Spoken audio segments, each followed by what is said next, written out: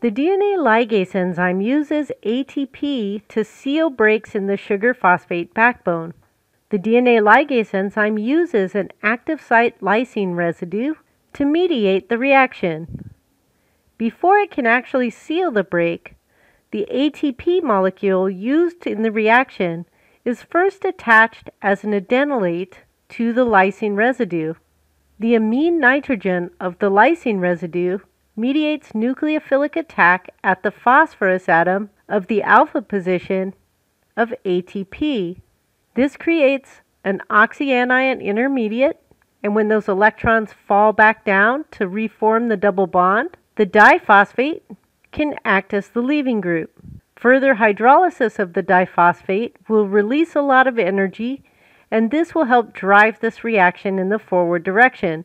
So this is the second time now that we're seeing the formation of an adenylate complex. So here is the double-stranded DNA. It's going off in this direction and off in this direction. And we can see that this is the place in the backbone where the DNA is now not connected. And so we can see there's a free 3' hydroxyl and the 5' phosphate that need to be linked back together. We also have the active site of the ligase enzyme that has been activated with the ATP to form the lysine adenylate. So as the DNA ligase is scanning the DNA, when it finds this break in the backbone, the active site is aligned so that the free phosphate group in the DNA molecule is in proximity with the AMP lysine residue. And oxygen from the free phosphate group will mediate nucleophilic attack at the phosphorus of the AMP lysine residue. This will again create our oxyanion intermediate. As those electrons fall back in, the lysine will serve as the leaving group. At this point, the AMP has now been transferred to the downstream phosphate in the DNA backbone. So you can see the incorporation of the AMP onto the 5' phosphate group of the DNA where the DNA break has occurred. The lysine residue of the DNA ligase is now free. So once this phosphate group has been activated with the AMP, it's reactive enough that this hydroxyl from the 3' position can now mediate nucleophilic attack at this residue, and yes, again forming our oxyanion intermediate. And now the AMP can serve as the leaving group. This restores both the enzyme and it's going to reseal the break in the DNA so that now your 3' hydroxyl is linked with the 5' phosphate group of the downstream strand. So essentially, our break in the DNA is now sealed. So this is the crystal structure of the DNA ligase bound to the DNA molecule. You can see that it forms a clamp around the DNA. This enables the enzyme to attach to the DNA and then slide along it, where it can check and scan for nicks in the backbone of the DNA. So that takes care of most of the major elements that are occurring during DNA replication. However, we need to consider one more aspect of the process. As the helicase at the front of the process unwinds the double-stranded DNA so that the replication bubble can move in the direction of synthesis, this creates added strain upstream of the replication fork. This strain is caused by increasing the supercoiling of the DNA ahead of the fork in a positive direction to relieve the supercoiling in the area of the helicase when you're unwinding the strand. So if you had no way to release the strain that's created upstream, DNA replication would come to a halt. Thus, the topoisomerase enzyme system is required to help alleviate the strain or the superwinding that goes ahead of the replication fork. So the topoisomerase enzymes come in two flavors, type 1 and type 2. Let's talk about type 1 first. Type 1 topoisomerases relieve tension that's caused during the winding and unwinding of DNA. One way that they can do this is that they can make a cut or a nick in one strand of the DNA, as shown here. The 5' phosphoryl side makes a covalent link with the enzyme, and so it's never released from the enzyme. The 3' side where this break has occurred is tethered to the enzyme by electrostatic interactions that help mediate the unwinding of this strand around the DNA. So you've made a break and now you're going to unwind the DNA to help release the tension. And then you can religate the strands back together and you have one less turn now in the DNA. So type 1 topoisomerases help to mediate the relaxation of DNA. And this process does not require any energy because the unwinding is going to release energy in the process of breaking the DNA. So if you wanted to introduce new supercoils and make this structure go back in this direction, you would need to add energy to do that. So that does not take place by the type 1 topoisomerases. The type 1 topoisomerases tend to relax the DNA. The E. coli topo 1 enzyme can only remove negative DNA supercoils, but not positive ones. Thus, the enzyme is not involved in relieving the positive supercoiling that's caused by the DNA helicase during replication. This is in contrast to the eukaryotic topo 1 enzyme that can relieve both positive and negative supercoiling.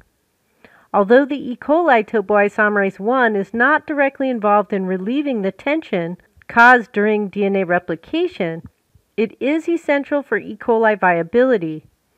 It's thought to help maintain the balance of the actions of the type 2 topoisomerases and help maintain optimal supercoiling density within the chromosomal DNA. Note that the enzyme naming is independent of which family they belong to.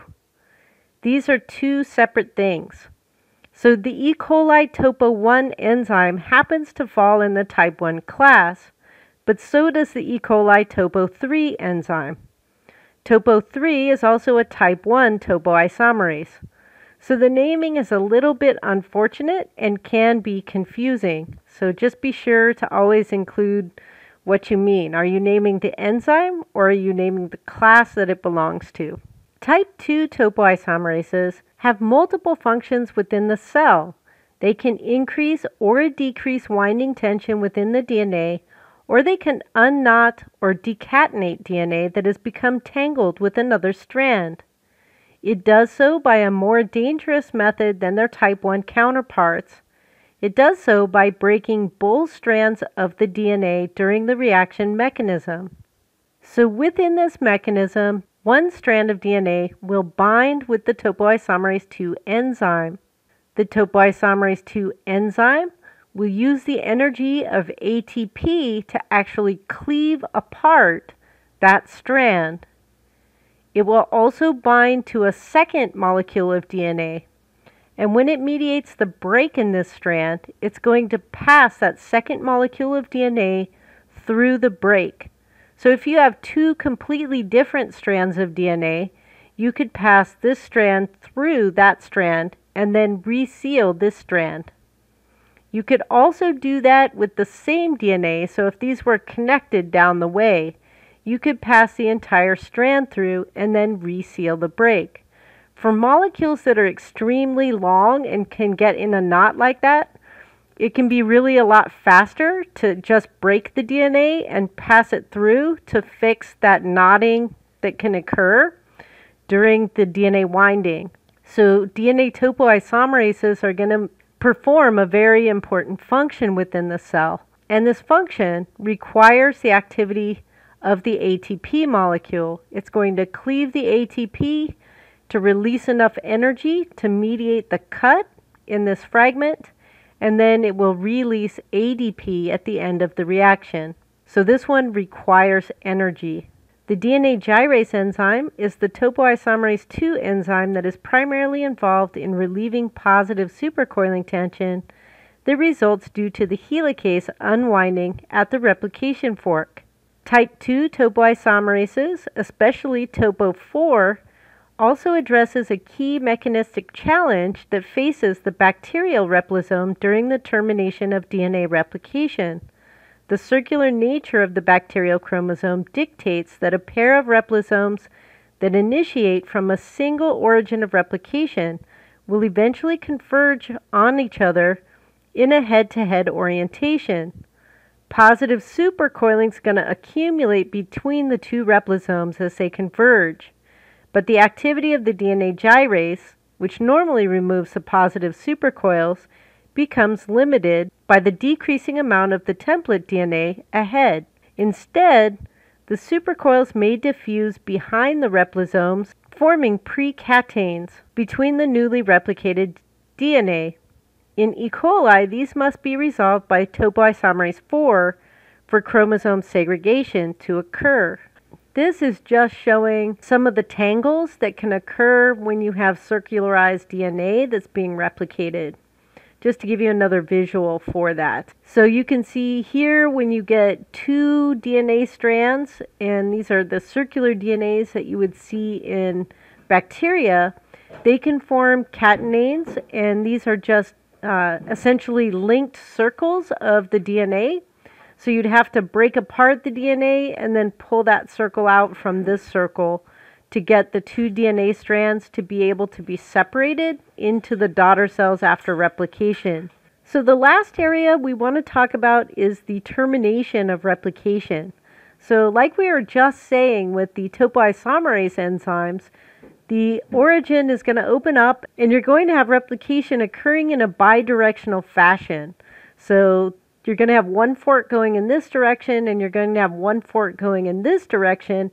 Ultimately, those two forks are going to run in and meet each other at the other side when the replication finishes. To cause the termination, there are specific sequences that the replisome is going to run through that will help slow down the replication process so that you can release both of these replisomes at this location on the chromosome, and they won't go through and try to re-replicate anything that's already been replicated. So for this process, the Tus proteins are actually involved with the termination of the DNA replication in the prokaryotic species, and these are really important for genomic stability within these organisms. So you have 10 Ter sites. These are 23 base pair sites within the region of each side of the replication fork. And these are the sequences that are going to be bound by the Tus protein. And so the Tus protein is a monomeric termination protein, and that's shown in this diagram over here. So the DNA molecule is this kind of lavender molecule that's shown in the ball and stick formation here. And then the Tus protein is shown in the ribbon diagram in the berry color and the yellow color for the beta-pleated sheet structures. So the Tus protein binds to these Ter sequences with very high specificity. And they bind in a 1-to-1 ratio. So when they bind, they form a permissive side, and then they form a non-permissive side too. And so this non-permissive side is called the lock complex. And so what happens is the protein actually twists a cytosine residue, and so that cytosine residue is shown in yellow here. It twists it out of the alpha helix, so it normally would be across from its guanine base, and it's twisted here, and now it's interacting with the Tus protein. And so this makes a non-permissive side. And so this is kind of like those spikes in some of the parking lots where they don't want you to back up, right? You can go over them in one direction, but if you back up, you can't go over them in the opposite direction without puncturing the tires in your car. The Tus system is that same way. So if you're coming from the permissive side, you can pass over this and keep going. And so the replication machinery, if it's coming in this direction, it's going to be able to pass through and keep going. But if the replication machinery is coming in the other direction, that's the non-permissive way, and when it runs into this, it'll get bumped off of the DNA, and that replication fork will fall apart. So what you see is when you have replication going on in this bidirectional format, the replication machinery going in this direction can pass through these Ter domains because they're going in the correct or the permissive way. But when they come over off of this side here, if they get this far, they're going to hit this Ter domain in the non-permissive orientation. So they'd run into that cytosine residue that's sticking up there, and that would displace the replication fork at that point, and it would fall off of this molecule. The same thing is going to happen on this side as well. So you can have the replication machinery all moving down here, and these are oriented so that the permissive way is in this forward direction, or the arrows are pointing. And then if it gets past here, these Ter domains are in the opposite orientation, and when this replication fork hits over here, it's going to run into the non-permissive orientation, and it's going to fall off the DNA as well. So you can see that both replication forks get down here, and they're going to bump into each other, or they're going to bump into the Ter domains actually, and they will fall off of the DNA at that point. So regardless of whether this side happens faster than this side, it doesn't really matter. So if this one gets stalled up here for some reason, maybe it inserted an error or something and had to do some repair, and it taking longer to get down here, it doesn't matter. This replisome will only go this far, and then it's going to fall off of the machinery at this point. Right? So both of them have to complete their replication for complete replication to occur on this molecule. This diff region in here is the place of decatenation, and so the topo4 enzyme is going to be really important for activity in this region of the chromosome to release that tension. And so that's a specific place where topo4 is going to be working on the DNA. All right, so in the next section, we're going to talk about the replication of some extra chromosomal elements within the prokaryotic systems. So how plasmids get replicated.